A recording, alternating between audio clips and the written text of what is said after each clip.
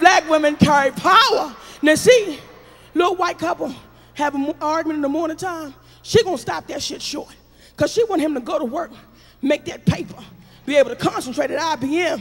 So she gonna apologize. She gonna say, hey, hey,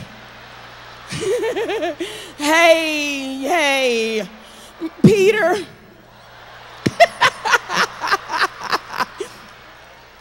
I want to say that all that stuff I said, and you know, it's my fault, and I'm sorry, and I love you, and have a wonderful day.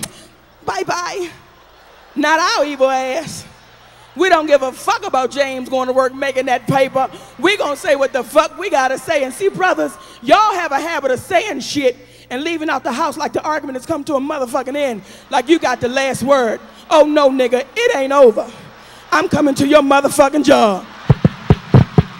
Can I speak to James, please? What, nigga, what? Baby, we don't give a fuck. Now, James done lost his job because we done been up there 6 times in 2 days to tell this nigga what we had to say. And they done fired his ass. He's sitting on the edge of the bed crying. And we will not apologize, baby. We don't give a fuck.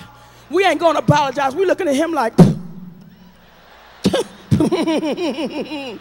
you should have let me say what the fuck I had to say. And see, we don't know when to stop the argument. You would have still had a motherfucking job now. You see what I'm saying? Fuck you. When he hit you in your mouth, wait a minute, nigga, I was playing shit. You want me to call your boss Monday morning, nigga? You ain't got to fuck me up.